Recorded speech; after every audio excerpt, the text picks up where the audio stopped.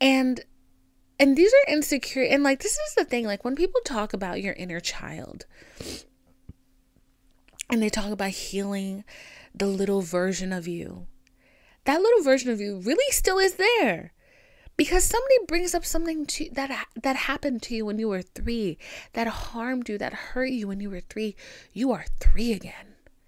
That 3-year-old version of you is brought up front and center. And it's like, if that person doesn't feel safe, if the most weakest, helpless version of you doesn't feel safe in your own space, in your own presence, you're never going to feel safe. You're never going to feel safe outside. Like in the midst of other people, you're going to feel insecure. You're going to feel scared. You're going to feel lonely. You're not going to feel safe. And it's like, you have to turn your body, like you have to turn your aura, you have to turn your space, your being, your skin, your cells. Like you have to turn that into your safe space. And a lot of that is just, oh my God, at the end of the day, it just comes down to forgiving yourself. It just comes down to forgiving yourself for the simple, small mistakes and just reminding yourself that they are simple and small mistakes all of the time. Like the things that you say bad, I keep saying bad things, but the things that you negative self-talk about, what are they? It's, girl, you didn't just like kill somebody. You didn't do that. Okay? You didn't. Like, you made a mistake. You screwed up. You like things that do not matter.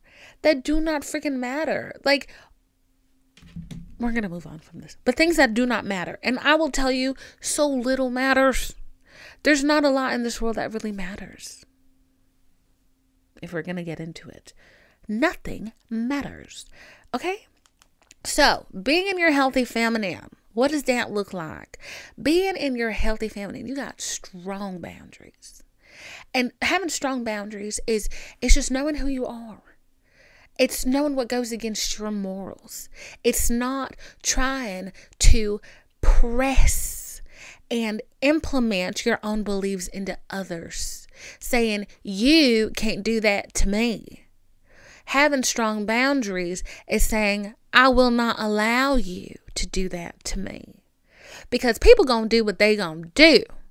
If people gonna do one thing, honey, it's try you. All right? But you have to know that oh baby, you think I'm gonna sit here while you try me? You can try that, but it ain't gonna work. Because when you come back round to yell at me, I ain't gonna be here. So who the fuck you finna yell at? Because I know damn sure it ain't me. All right? I got into an argument with somebody. Listen, my country accent finna stay for a while. Y'all, I got into an argument with somebody. They was yelling, slamming doors, all types of crazy hooligan shit.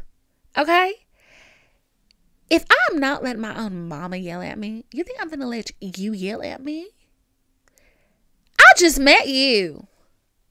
That lady carried me for 9 months, almost 10. I was a late starter, okay? Almost 10. And she fed me and took care of me my whole life. And I'm going to let her yell at me. You think I'm going to let you, a stranger, an acquaintance, yell at me? Honey, you must not know.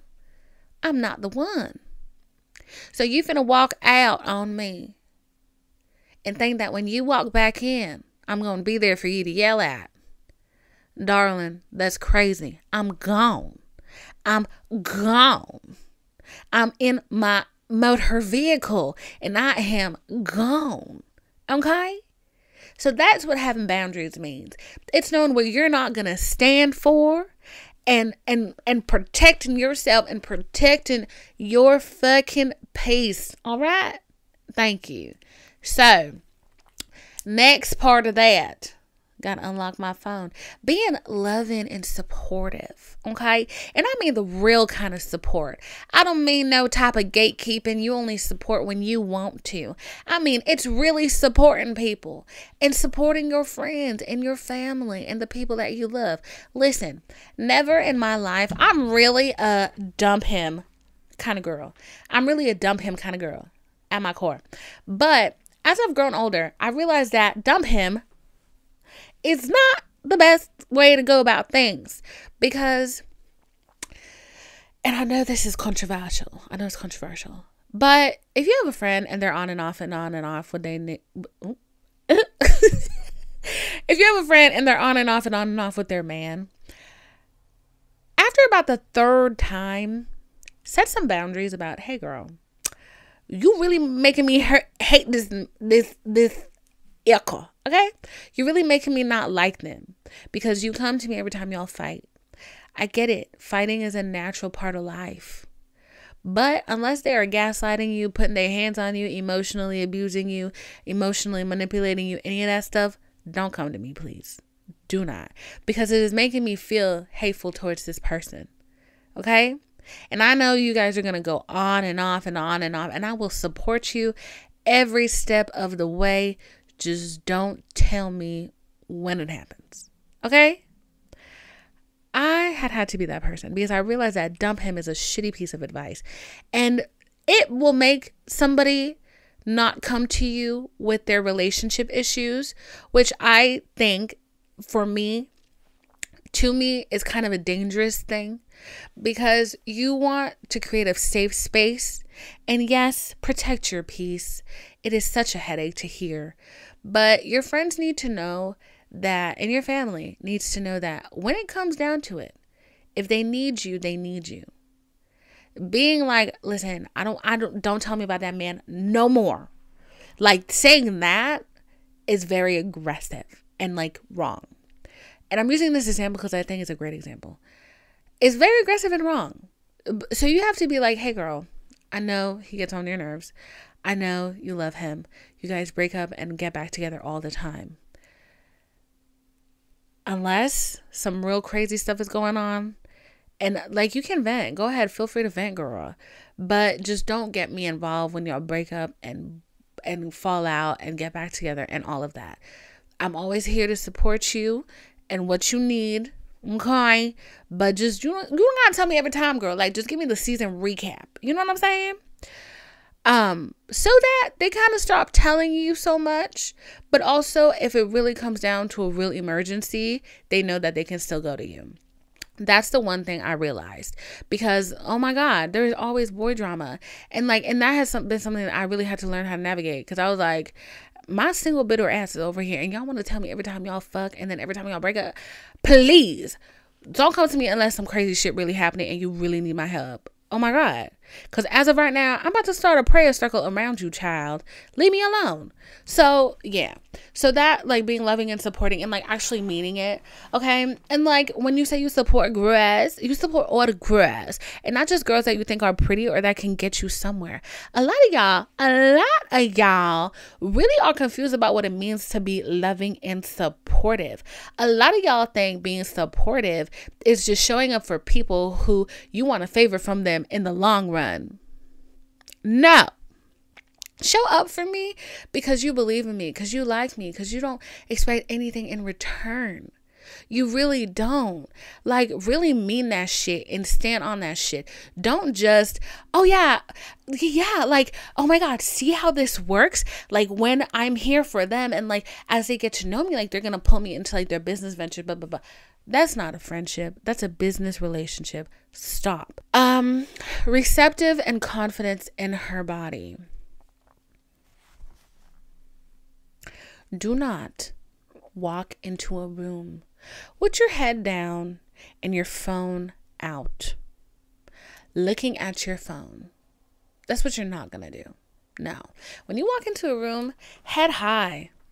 That is a confident lady. You titties to the sky, girl. Head high. Okay, you walk. Yeah, you don't see my hand right now, but she extra like oof. Like hand is giving. Okay. You walk into the room, shoulders back. Maybe even give me a little hair flip. Okay, do a little zhuzh. You know what I'm saying? You walk into the room. Okay, you take in your surroundings. And you know why this is important? Because you never know who you're going to lock eyes with, okay? Walking into the room with your head held high, your eyes open, taking in your surroundings. Okay? You never know who you're going to lock eyes with.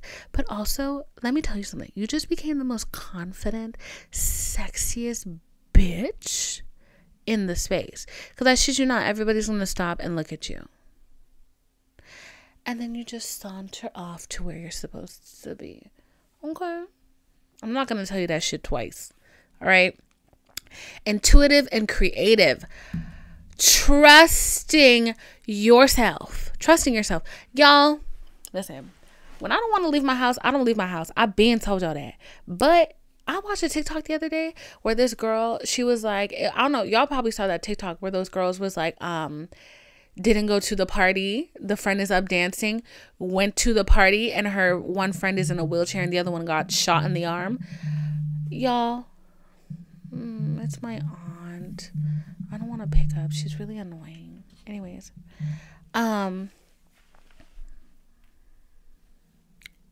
that ass a voicemail. So this girl was talking about how she actually didn't want to go to this party. She didn't feel like going to the party. Like, she didn't feel like going to it. Her friend didn't feel like going to it. They both were like, the vibes were a little that day. And they didn't really feel like going to the party. They went to the party, girl. She got shot in the back. Listen to your intuition. Your intuition knows better. I always say this, and I don't remember who said it, but they say that your intuition and your gut feeling is the you in your future trying to warn you.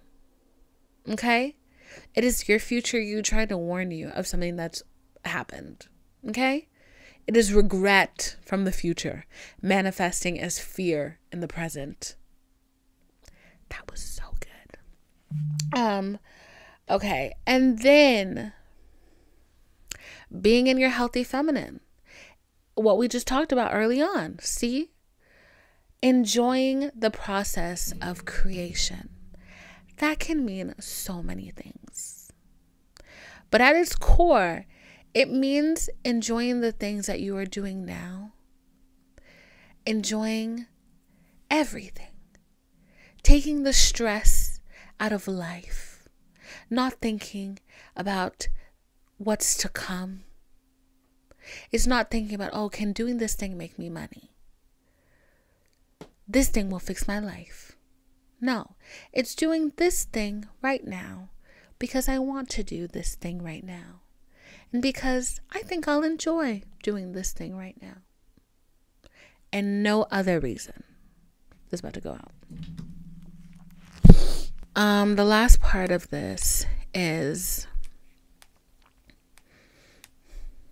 okay, being in your healthy feminine, which is so on point. Being able to relate to others by listening, sharing, and creating a community. Okay? You being here tells me what I need to know. That I am living in my healthy feminine, that I did so much work to get here. And I'm so proud of myself for being here. I have had such a blessed, lucky week, month, year. Even the times when it didn't quite feel like it. But it is. And I'm really feeling like a child of God. Like a child of God at this moment. And honestly, if you've been here for the last year, thank you so much. I love you so much. Like, it's been a year, and I feel so lucky that like this is turning into different avenues where I've got merch coming out, and I'm so excited. And it's actually merch that I'm proud of, bitch. I've been wearing that shit. Okay, I've been wearing that shit in my house. I've been wearing it when I go out. Like, I'm like, yeah, this shit cute. I know you like it. Where can you get it? Oh, it's not out yet. Sorry. So, and, you know, living in my healthy feminine has allowed me to feel more comfortable with being single, with being alone, with, you know, when my friendships don't work out, when things don't go my way, I am okay because I know that it is not the end of the freaking world. Like, and that is so important to remember. Like, everything will work out in the end, and if it doesn't, then it ain't the end, girl. So, like, we got this, bitch. Like, we really got this shit. Like, this life shit, too easy. Too easy. Okay? Fast forward to next week, I am on camera crying. There might not be an episode next week. I'm gonna let you know that right now. There might not be an episode next week because I waited until the very, very, very, very, very, very last second to get myself ready to go to New York. And it's not just like a yay trip I have to pack. Like, I was supposed to like buy specific stuff, and I'm so disorganized that like now I'm buying the stuff, but I'm having to ship it to my friend's house where I'm staying, and it's not my finest moment. I'm gonna be really honest with you. It's not my finest moment. But yeah, I'm okay with that. Because I know that I'm gonna have a great time next week. I know that I'm gonna have a good time. I know it's gonna be fun. Fingers crossed. I'm actually really nervous. Let's talk about this for a second. Okay. I'm actually really nervous about this trip. Hold on. I'm actually really nervous about this trip, and I know why, but I'm like, do I want to share? I'm actually nervous about this trip because I'm seeing somebody that I haven't seen in a while, and like somebody I used to have like a romantic interest in, and I'm just a little nervous, like, but it's not like nervous like in a I shouldn't go. It's like I don't want to go because like I suddenly don't want to see them anymore because like I'm scared. It's like fear, but it's like that fear that you need to like walk through and like live your life and like get it done anyways. Literally the other day, like I was thinking like, oh my god, I'm gonna cancel my trip because I did not want to see them. And then I had therapy, and my therapist was like, what is wrong with you? And I was like, girl, please, like I'm just like not in the space to like, I'm having a really good time. I'm having a great time. And I'm just like, I don't want to ruin it by seeing this person. And then I'm like asking myself, I'm like, do you have expectations? Do you have expectations? Be honest, bitch. Do you have expectations? And the answer is a big fat no. But you know, I'd be lying to myself. And sometimes I'm lying to myself like so much that I don't even know that I'm lying to myself. Like I'm literally like hypnotized by myself. Does that make sense? But I'm like, I don't want to be lying to myself, you know? And I'm just like, no, I don't have any expectations. Like, I really don't. And I'm like, but what are you gonna do if this happens or this happens or this happens? And I'm like, well, I ain't got no expectations. So if all of that shit happens, I will be okay. Like, you know? So anyways, but yeah. Thank you for listening to my podcast. I'm so hungry. Thank you for listening to my podcast. It means a lot to me. I love you all so much. Like, you guys really are like my community and my friends. Like, I love you. And I wish I could like hug you. Why am I getting emotional? Anyways, if you're listening on YouTube, go ahead and hit that subscribe button, hit that like button, and hit that notification bell. And if you're listening on Spotify or Apple Music or Apple Podcast, go ahead and leave a rating and a review. Thank you. But yeah. Not the outro you're used to, but an outro nevertheless. Okay, I love you, darling. I hope you have a wonderful week. I hope you get a lot of rest. Okay, I need a lot of rest. I hope you have a good time. I hope you feel loved. I hope you feel celebrated. I hope you get a lot of hugs and kisses. And if you don't, here's at least one kiss. Mwah. I love you very much. Goodbye.